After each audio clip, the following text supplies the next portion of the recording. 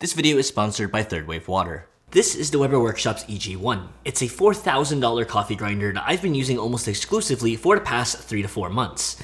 In that time, I've really tried to put it through its paces. I've run dozens of different beans, from light roast to medium roast, using it at home and for hosting local coffee nerds, meetups. In this video, I'm going to share my thoughts on this as a home grinder, the pros, cons, quirks, nitpicks, and of course, whether or not it's worth it. Now, before getting into the review, I think a little bit of context behind this grinder and company is helpful. For some background, the EG-1 has, in my eyes, always been the coveted holy grail endgame of coffee grinders. The one to be the be-all, end-all. This comes from a company called Weber Workshops, helmed by Douglas Weber, who is one of the original members of the Apple iPod product design team. So this thing has some incredibly big shoes to fill, especially with the way the brand carries itself, known for a high-end refined look, products to perform as well as they look, and a price tag that even Apple would certainly be proud of. But the Weber name has also come with some controversy, from claims of poor quality issues, not owning up to mistakes, shifting blame to others, and perhaps the biggest one of all, the drama sparked between Prometheus and Weber Workshops after a negative review of the Weber key grinder. However, since then, I have seen the company take strides in improving by hiring Andrew, formerly of the Flair Espresso team, who I've had the pleasure of meeting in person at the SCA Expo in Boston 2022. And if you want to see my first impressions and unboxing of this grinder, be sure to watch that video first that I'll leave linked in the description down below. So some background and context out of the way, let's get into the grinder by first talking about the build quality. Now, for a grinder of this caliber, price point, and with the way it's marketed, I am expecting nothing short of perfection. I opted for the silver version here, which is about $400 cheaper than the black onyx colorway. And I've seen the comments and the reactions to the look of this grinder, and I know, the overall design looks like a number of different things, from a telescope, microscope, science lab equipment. It's definitely not something that's really designed to blend in with the rest of your kitchen equipment. The grinder comprises of this large angled shaft with the motor at the top, a middle section with a funnel for dosing, and the actual burr carrier portion with the locking ring, and also a heavy base containing the rest of the components. The back of the base is where you would plug the grinder in, and it is made to be used between 90 and up to 240 volt environments without the need for a separate transformer, which is nice. On my unit, the port on the back of the grinder was just unfortunately a little bit loose. The surface finish for the most part is very good. The anodized aluminum looks clean with no noticeable blemishes from a distance. Up close, however, you can start to see just a little bit of streaking, presumably as a result of the machining process to create these sort of oddly shaped components. Otherwise, there have been no visible defects on the anodized aluminum. The black base seems to have a different surface finish. I think it's either a dipped or spray finish with a more sort of matte texture to it. However, the surface finishing similarly has a little bit of streaking under very harsh lighting, but otherwise there are no other issues I've noticed. The finish of the other black material components here seem to be a more traditional black anodization color with a smooth surface finish. The laser etching is also incredibly clean and very easy to read. The base also features a middle shaft for the height adjustable platform that comes with an oak wood piece. There's also an optional portafilter holder if you want to shell out an additional $300. The dot matrix LED display is bright, clear, vibrant, and easy to read, and I think it's one of the best integrated displays, as simple as it is on any coffee product. The black button has a smooth stepped click for adjusting the RPM and acts as a button itself for purging, fixing stalling, or ramping up to max RPM quickly. The silver button is one of those classic tactile push buttons that you might find across a plethora of products and works just fine. On the left and right sides of the grinder are small platforms, a good place to put accessories like the moonraker if you've got one, or the paper filter holder. However, only the right side here is magnetic. The paper filter holder is also a separate accessory for yet another $100, but it serves as a good spot to put the blind shaker lid when it's not in use. And trust me, I definitely made the mistake of accidentally keeping the lid on the shaker before grinding. The dosing cup or blind shaker is made of aluminum with a great surface finish that I found to be even smoother than the actual grinder, even along the awkward curved areas. It also features a magnet for self-centering on the oak base. And speaking of magnets, that is truly one of the best parts of this grinder. The dosing funnel, the blind shaker, the burr holders, they're all magnetic and everything feels nice and snappy to use. Aesthetically, like mentioned before, the grinder definitely looks like lab equipment. It has this rugged, industrial, space-age sort of design to it, with the large, polished exposed screws, and a unique shape. Definitely a stark contrast to grinders like the Eureka Mignon series, or something from Option O. I like the overall design with these large chamfers along the base, helping to add a subtle touch of softness to otherwise a very rugged shape. One thing to note is that this grinder is huge. I've gotten fairly used to it now that I've had it for a while, but I have to remember back to when I first got this grinder to really get a sense of scale for it. However, from the front, because of the angle design, it is deceivingly smaller than you'd think, which I actually think is a good thing from an aesthetic perspective. And so moving on to the workflow. This is a single dosing grinder, which means no hopper. You've got to pre-weigh your beans into a dosing cup, adjust your grind size with the ring, pour it into the funnel, adjust your RPM, and start the grinder. It sounds simple, right? Kind of. There are a few things to note while operating this grinder that you should be aware of. First, don't make the mistake of accidentally keeping the lid on the blind shaker. Trust me, I've made that mistake more than once. Second, you absolutely need to RDT for this grinder. At this price point, I think a built-in deionizer should have been a consideration, but it's not. It creates a pretty staticky, chaffy mess if you don't give your beans a spritz of water before using it. In fact, they include an RDT bottle for that purpose. And third, adjusting the grind size uses this really interesting ring that sits somewhat loosely at first and seems like a stepless adjustment, but it's actually a stepped adjustment because of these little pegs that you can see. These are adjustable in 5 micron increments. Knowing that fact makes it incredibly easy to dial in beans and swap from filter to espresso and back. You can move the ring up and down freely to any height to actually adjust the grind size. Then you also need to consider whether you're going to hot start or cold start the grinder. Weber encourages, and I personally also tend to hot start the grinder.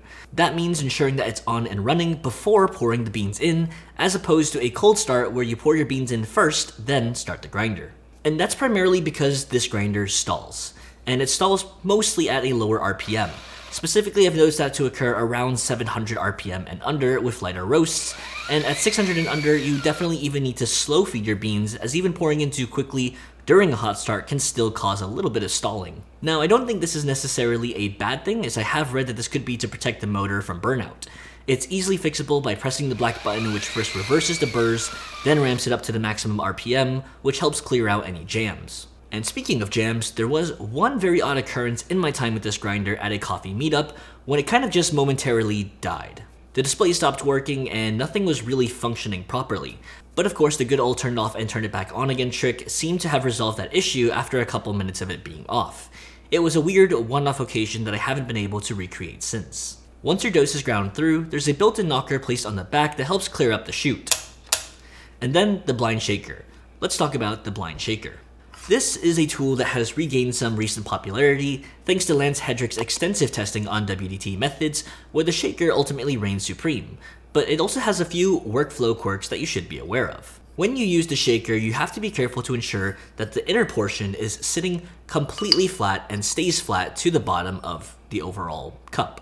If you accidentally knock it off to the side from the bottom, or even from the top, it will cause a mess. The blind shaker sits perfectly on a 58mm portafilter, but unless your portafilter happens to be able to sit flat on its own, you'll want to remove the inner portion a little bit more carefully because you can accidentally knock off the whole cup altogether. Now at first this entire workflow seems a little bit awkward to get used to, but once you have gotten used to the workflow, it is fairly seamless and easy. However, making drinks back to back, let's say for a small crowd, can get a little bit annoying if you hear some guy in the corner just dinging this metal bell. As opposed to dinging it, you can optionally raise it up and twist or spin the actual inner piece to get all the grounds to fall through, and with some RDT, sometimes the grounds can stick to that inner portion. When brewing for other methods, the blind shaker is obviously very easy to simply open up over something like a B60 or another flat bottom brewer. It is a little bit tight on something like the Cafec Deep 27, but it does fit nicely over an AeroPress. The shaker also never gets completely clean without needing to go and give it a good brush. Some grounds can get stuck in it in the crevices of the cup lid and surface likely from static, but it's not really enough to make any functional difference in my opinion. Still, slightly annoying regardless. With regards to sound, the EG-1 is definitely on the louder end. At higher RPMs, the sound is much higher pitched and a little bit painful to listen to, while at lower RPMs, it's a little deeper and more tolerable. In terms of speed, here's the difference between an 18-gram dose for espresso at the lowest versus the highest RPM.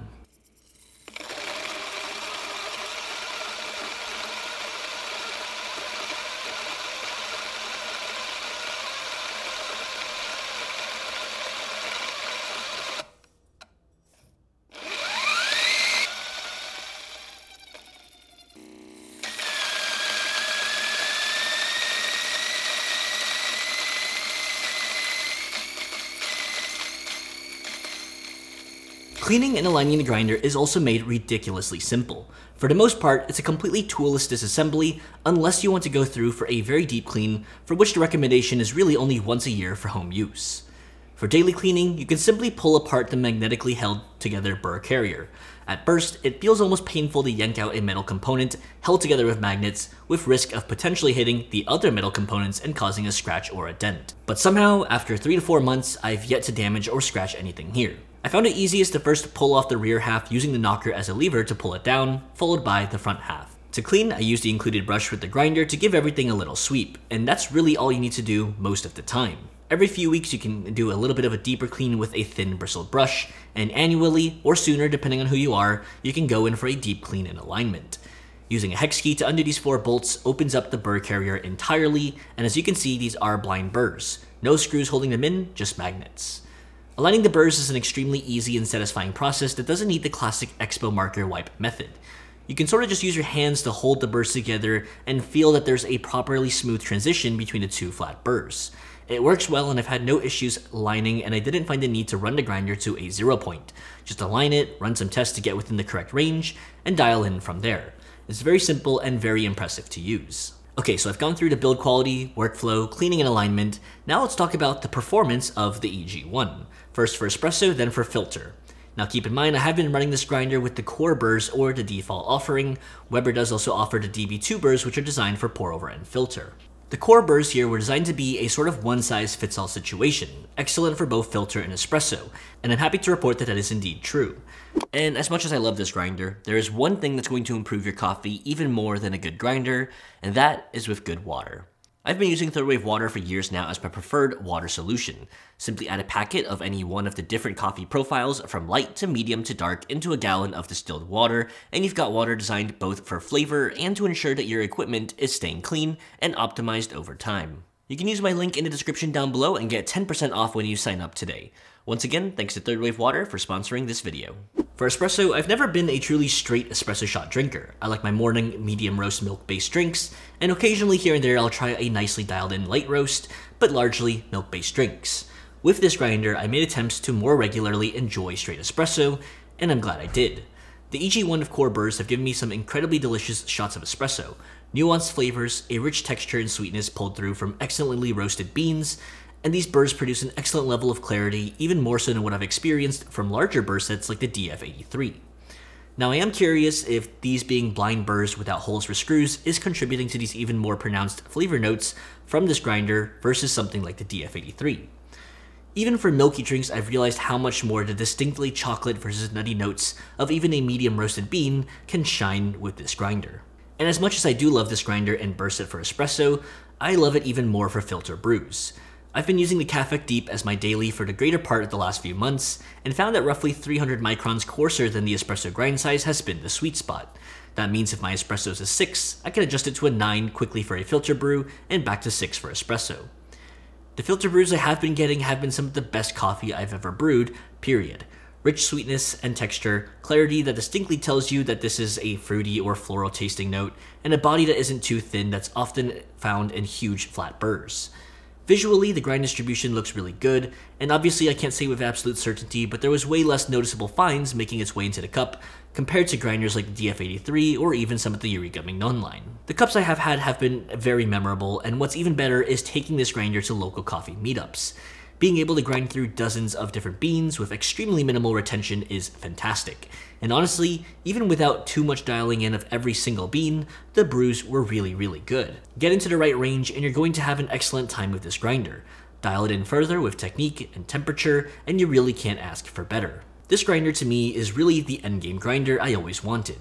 It scratches that ever-present upgrade-itis itch so well that truthfully I have not been interested in purchasing any new coffee gear in the last 3 to 4 months. But that ultimately begs the question, is it worth it? $4,000, that is an obscene amount of money to spend on a coffee grinder. And like all hobbies, there are several points of diminishing returns, working your way up to something like this behemoth. And the EG-1 to me is right up at the end, achieving brews so vibrant and flavorful alongside a workflow and build that's the best I've ever seen on a coffee product, but with a price tag that's very hard to swallow. And after 4 years in the hobby of specialty coffee brewing at home, I think that this is certainly the best purchase I've ever made. Working my way up for more budget-focused grinders, having the opportunity to test conicals versus flat burrs of all different sizes, this grinder is the epitome of what I've hoped to achieve from brewing at home. But that doesn't mean I recommend you diving into the deep end and going and buying this grinder right away. I think you really need to appreciate what you're going to get from a grinder like this by having comparative experience. If I went straight into purchasing this grinder and someone told me that this is basically as good as it gets with minimal prior experience, it's going to be hard to truly appreciate what makes the grinder so good. It's like knowing that you have to know what's bad and what's mediocre to then appreciate what good and excellent coffee tastes like. My coffee experience 2 years ago would definitely not have been enough to really appreciate the kind of brews I've been getting from this grinder. But having about 4 to almost 5 years of experience now, and experiencing all sorts of levels and styles of coffee and coffee equipment, I really feel like I can appreciate this grinder. And I get that this is made in likely small batches, not at scale by any means, and it's designed to be this upper luxury sort of item for the home barista. And so I get why it costs $4,000. Like all big purchases, if you have the opportunity to try it out from a friend, family, local coffee community, I very highly recommend it. If you've gone through many other home grinders and you are looking for your endgame grinder that's in this price range, I don't think you're going to regret the purchase. And so that's going to be my take and experience with the Weber Workshop's EG-1. Having used it as my primary espresso and filter grinder for the past 100 days, and this is going to be my primary grinder for practically everything moving forward. If you enjoyed this video or found it helpful, feel free to drop a like, subscribe if you haven't already, and I will see you in the next one.